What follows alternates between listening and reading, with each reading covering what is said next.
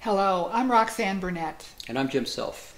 And we run Mastering Alchemy. Many of our students around the world have been asking us questions lately, really important questions, and we want to answer them in a very specific format, something that we're calling morning conversations.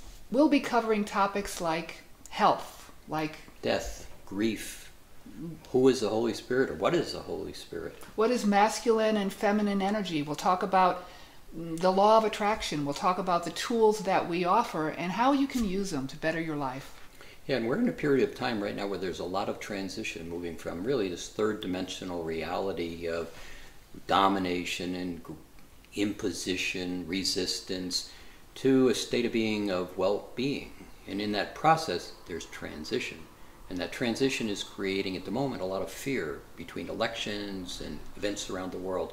So we'll be talking about these events and these opportunities. Please come join us in Morning Conversations every Wednesday.